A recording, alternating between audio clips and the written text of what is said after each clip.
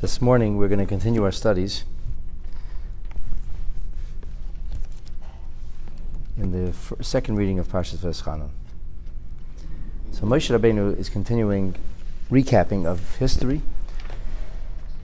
and this is pretty heavy sermonic stuff from verse 32 onwards. Just go through these verses quickly, and then we're going to focus on God tearing open the heavens. We're going to get ripped. Ki sha'alna liyomim harishonim. Please, Moshe says, go, ask. See if in the past, asher hayu lefanecha lemin hayem asher bara lekim ha'adam ala aretz, from the time that God has created humanity on the face of earth, u'lemektzeh hashemayim v'aktzeh hashemayim, from one end of the heavens to the other. Haniya kadavar agod lazeh oyanishma kamayu. Have you ever seen, has anything ever been like this? Has anything ever been heard about it? What? Verse 33. Hashama koila lekim medaber metecha eish. Has a nation heard the voice of God speaking amidst the fire? Ka'asher shamata, as you did. Ata vayechi, and you lived? Has such a thing ever happened? So Moshe Rabbeinu now is preparing the Jewish people for the restatement of Aseret HaDibrot, of what we call proverbially the Ten Commandments. And he points out that the Jewish people experienced something other than any other nation has ever experienced from the beginning of creation. Has God ever attempted to, so to speak, come and take a nation from the bowels of another nation? The Masa is Be'esis of Amesim, with wonders and miracles and signs, Melchama, doing war against this host nation, Ubiyad Chazaka, with a mighty hand, of Zer Natuyu, with an outstretched arm, Uvemeiroim G'dolim, with awesome wonders, as per all the things that God did for you when you left Mitzrayim. So Moshe Rabbeinu has referenced in talking about the extraordinary and unique experience of the Jewish people. In verse 33 references Matan Torah. In verse 34 he references Yetziah Mitzrayim. And now the question is, what is verse 35 talking about? And this is a very famous verse. We recite this on a regular basis in Shul. And today we're going to focus on trying to understand what seems to be superficially somewhat simplistic, but is really a very, very profound and difficult verse to understand. So Moshe Rabbeinu says, Ata hareiso ladas, you have been shown to know, ki havaya, or HaShem hu elikim. But here we emphasize the idea that it's Yud Kei Vav Kei, the ineffable name of God, representing the transcendent energy of divinity. That Yud Kei Vav Kei, that Havaya, hu elikim, is the God who creates nature. Elikim is Bigematria Hateva. Elikim has the same numeric equivalent as the word the nature. So that's the God of concealment. The God of revelation is the God of concealment. The God who creates is the God who inhibits and conceals. Ein oid milvadai. There is nothing outside of God. So the question becomes, what does this verse speak about? Is Moshe Rabbeinu referencing Yetziah Mitzrayim? Does he talk here about going out of Egypt? Or is he talking about Matan Torah? And what does it mean when we say you have been shown to know? What were we shown? What did we know? What does it mean, Havaya hu elikim? So Rabbeinu Bechaya says that this is a continuation of what was said earlier, namely the miracles of going out of Mitzrayim. And he says, Ein oid milvadai, you saw that nobody could stand in the way of HaShem when he wanted to take you out of Mitzrayim. The Egyptians tried to stop him. They rose up with obstinance and didn't help them. In the end, when God decided a nation would come out of Egypt, they came out of Egypt. It's like, there's no way that a power could overcome God. So, according to Rabbeinu Bechaya, verse 33 speaks about Matan Torah. Verse 34 speaks about going out of Mitzrayim. Verse 35 also speaks about going out of Mitzrayim. And then verse 36, Min hashamayim hishmiacha es koila liasreka, from the heavens he let his voice be heard in order to chastise you. That goes back to Yetzias Mitzrayim, to Matan Torah. So this is kind of like a play of Matan Torah, Yetzias Mitzrayim, Matan Torah. Moshe Rabbeinu is reviewing the two great events in the history, in the life of the Jewish people. Going out of Mitzrayim and Matan Torah. If you want to simplify it, Pesach and Shavuos. Pesach and Shavuos. These are the two great anniversaries in our national history. Miraculous anniversaries. Of course, we have Hanukkah, but that's a rabbinic holiday because many years later it's not so miraculous. The miracles you have to look for. The miracles are not so overt. Purim, you really can't see the miracles. It's hidden. Sukkot commemorates not an event that happened, but rather 40 years of sojourning in the desert. So the two great events in the making of a nation is going out of Mitzrayim and then receiving the Torah.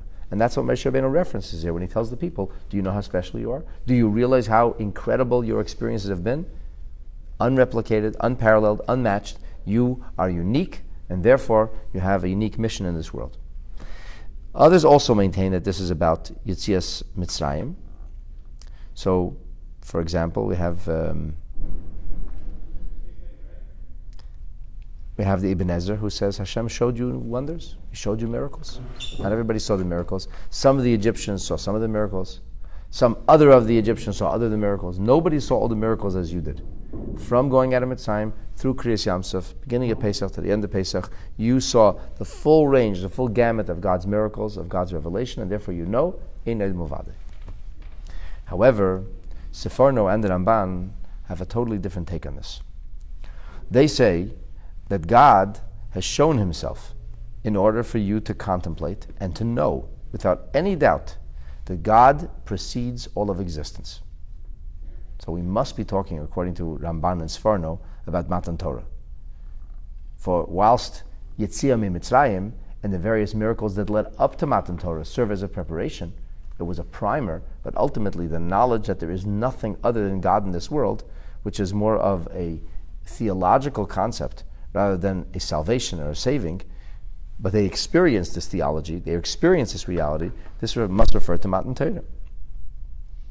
The Al-Shech clearly says it's talking about Matan Torah. The Al-Shech says that HaKadosh Baruch Hu showed himself that Havaya is Elikim, meaning the same God of mercy is the same God of judgment.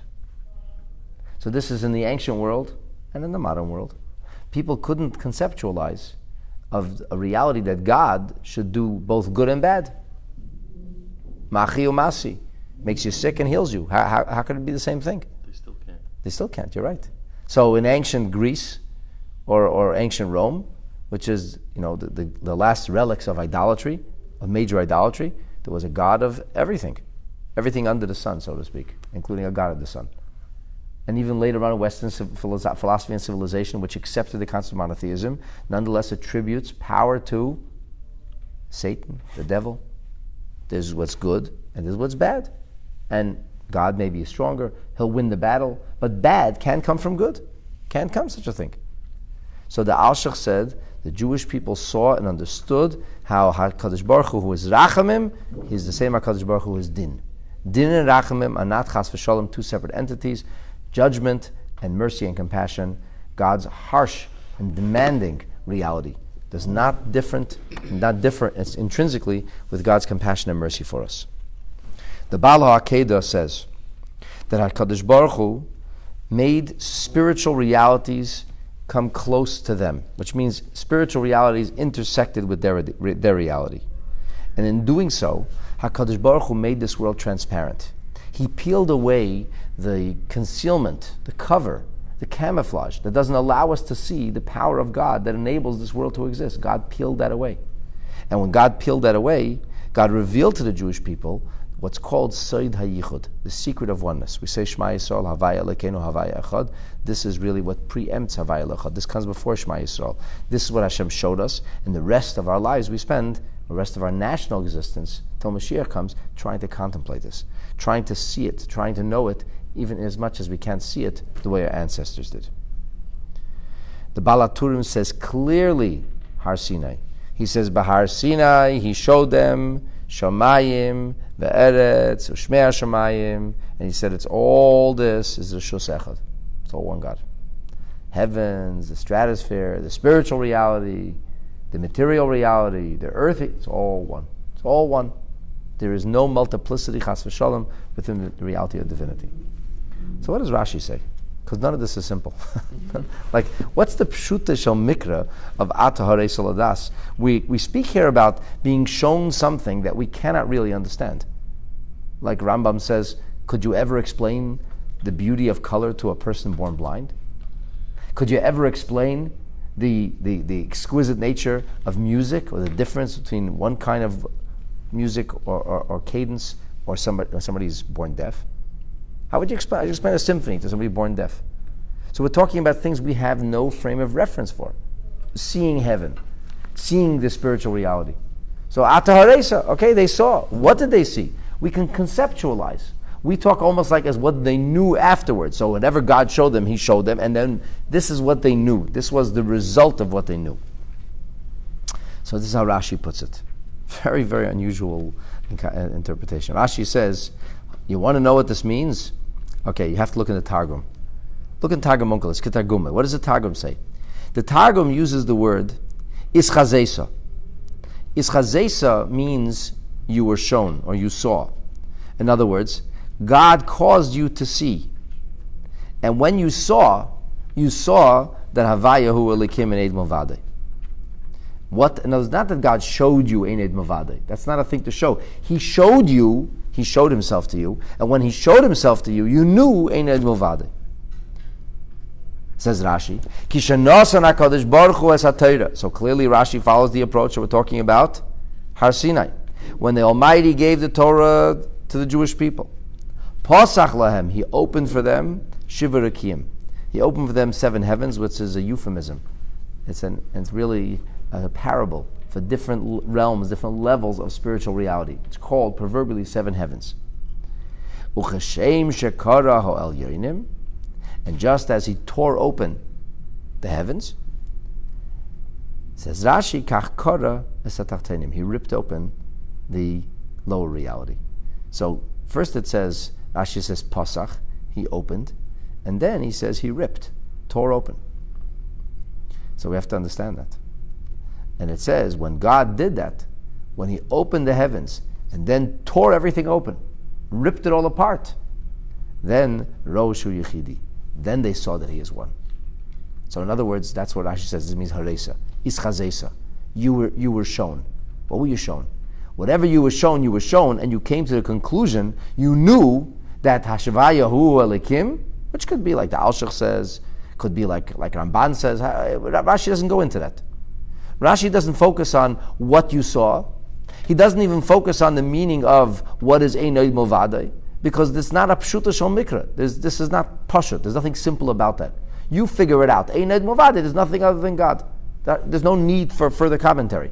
You don't have to kind of fill that in with there was rachamim and din, there's concealment and there's revelation, that there's various realities and it's all reshus echad, it's all one reality. Rashi doesn't go to those details. It's not Rashi's job to explain those kind of midrashic metaphor and allegory. It's not. Rashi doesn't go there. What does Rashi focus on? He focused on the Ata Haresa. So what were they shown? And obviously Rashi cannot tell us what they were shown. Maybe Rashi himself didn't have words. Maybe he didn't know. Maybe tzaddikim do know. Maybe they don't know. I don't know. So Rashi's talking to us, 5-year-old students. He has to explain to us what happened here. He says what happened here was that God ripped everything open. And when He ripped it all open, you knew. You knew. What did you know? You knew that Havaya is Elikim. You knew that Ein Movadei. You knew that everything is one. Any reality, from any which way you look at it, it's all one. It's all one reality. The concept of HaShem Echad. Rashi's focus is on not the meaning of HaShem Echad, which even a child can understand. That the same God that gave me good things, and the same God that gave me, that tested me and tried me. It's all one God. A child can understand that. And what happened there is God ripped everything open. So how did Rashi help us by talking about ripping things open? Why does he start with opening and then he talks about ripped? So let's take a look here and see how the Rebbe explains this. Very important verse to understand, my friends. We say it every single Shabbos. It's a foundational verse in Judaism. So the first question that Rebbe asks here on page Nun Aleph is, why does Rashi shift gears? Why does he start by talking about opening and then move into the business of ripping? Pasach lahem shiva rakiyim, open for them 7 heavens, and then we talk about rip. He ripped, he tore, kora. Why use that terminology? sounds so destructive. It's not a God thing. God doesn't destroy. God creates. God's not the destroyer, He's the creator. He's not the terminator. Why do we emphasize this idea that God ripped things, tore things? What's the point? And then we say like, He's, God the Ripper. He ripped. Oh, HaShem Shekara. And just as He ripped open the heavens, He ripped open the earth. What does it mean? So the Rebbe explains this all within the realm of it's called Pnimis Hanyanim. We're going to have a more of a mystical and Hasidic interpretation in understanding this. This is not really pshat, but this is a profound understanding. Yesh Hevdel Mahusi, the Rebbe suggests that there is a foundational, an intrinsic distinction between the words and ideas of psicha and kriya. The difference between opening and ripping. It's a big difference. Psicha, hi b'mohusa pi'ula chiyuvis. Opening something is a positive act. It's almost a creative act. To open a window, to open doors. It's something that gives whatever you're talking about an upgrade. Before it was closed, and now it's open. It was a closed book, and now it's an open book. It's not a ripped book. It's not a torn book. It's an open book. It's something hamishaperes asadavar. This is an upgrade. It makes things better. The thing that is opened is better for it. Mevia isil deshleimus. It actually brings it to a state of perfection and completion. Something which is useful can be opened and closed. If you can't open it and close it, you can't do anything with it. I mean, think of a house that's sealed. What are you going to do with that? A house that has a door, you can do a lot with it. You can live with it. You come in, you go out.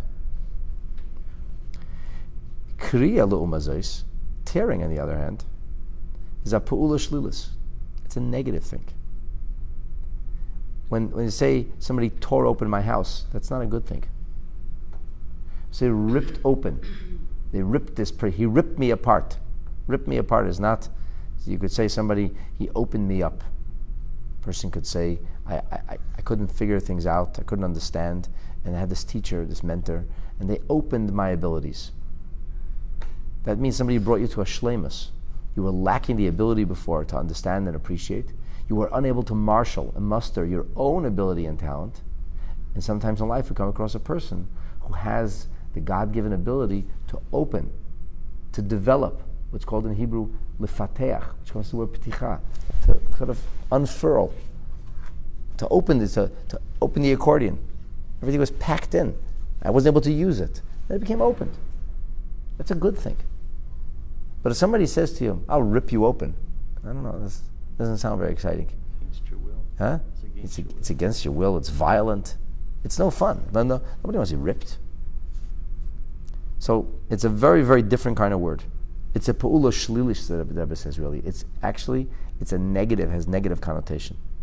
It's indicative of mevateles, hoireses, to do away with, to destroy whatever it is you're talking about.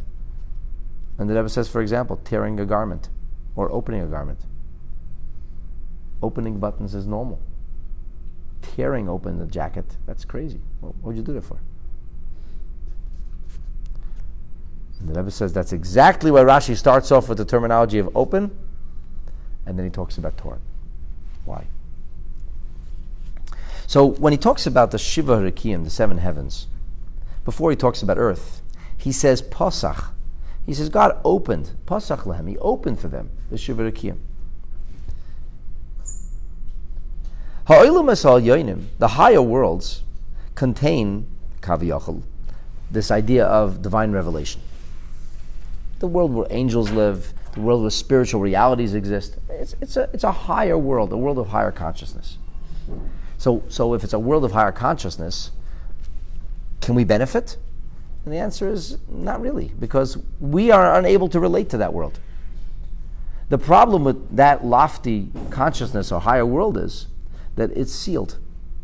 It's off limits for us. We hear about it, we don't really understand it, and we're not able to appreciate it. And yet, on that glorious day of Matan Torah, Pasach Lahem, He did open the door or the window.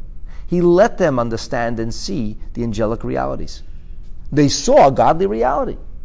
The worlds which are usually sealed off to us now became open, overt and obvious. The godly revelation that resonates and lives within the confines of those spiritual realities, his galu, v'nichsepu, they became revealed and opened la'enei b'nei Yisrael, before the eyes of the Jewish people. Ba'olam hagashmi, in the material world, conversely, there is no Gili Eliki TV. There is no natural way to find God. People say, prove to me there's a God. Show me God. Here's my microscope. I want you to show God to me. And this... Does this tie into Kriyat Yamsuf? Does it tie into... It's a very good question, Marty. In some way it does, because the idea of Kriyat Yamsuf is God tore open the concealed world.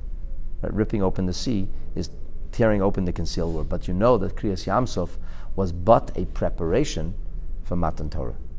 So it was experienced microcosmically at the Red Sea, in the macro, in the fullest sense, when we stood at Har Sinai. Good point. So when we talk about this world, what does it reflect? What does it resonate with? The sense of Yeshus Atzmois, the world that is. Who's God? This world is. We are. We have science. We have knowledge. We can analyze things. The world brought itself into existence. There's a certain independence, an unhealthy independence, which is only available in this world. This is the only world where atheists can live. There's no atheists living in Bria and Yetzirah, no atheists living in Atzilus, no atheists live amongst the angels. Atheists can only live amongst us. But God made it that way. And God created a world that can allow for the polar opposite and full denial of God's reality, of God's existence. That's how you define, that's the definition of Olam Hazeh. Olam Hazeh, this world, is the place where it's possible to deny God's existence. Now, for God to suddenly show us that His presence is right here. God is not out there, He's right here. God is everywhere. What would have to happen? This is not a question simply of opening the world, because the world in and of itself cannot reflect this. It's a truth that the world, by virtue of its own definition, by dint of its own reality, cannot reflect. Because if that happened, it wouldn't be anymore. It wouldn't be anymore. And then what happened? And then it became. So from not being, or something that couldn't be in this world, and suddenly this world is reflecting it, what would you call that? That's called this world is ripped open. It's not the natural part, it's not a natural progression where the world is suddenly revealing what it contains. Because this world does not overtly contain godliness. The godliness it contains in a secretive fashion. HaShem specifically created a world called the Olam Hazeh, which by virtue of its very being cannot reflect godliness. It's built to conceal godliness. And on that wonderful morning, God tore open the earthly reality. And we suddenly saw God. The earthly, material, physical reality was in a sense destroyed. Like the Al-Sheikh says, it became transparent. One patch of earth, which is Har Sinai, or all over the world? I can't tell you if it was in a patch of earth, was a geographic thing. The people who were there, the people who were living in Olam Hazeh Gashmi, they were living in the material world, and at the same time, life for them at that moment was not like life for me and you. Life for us is a life of concealment.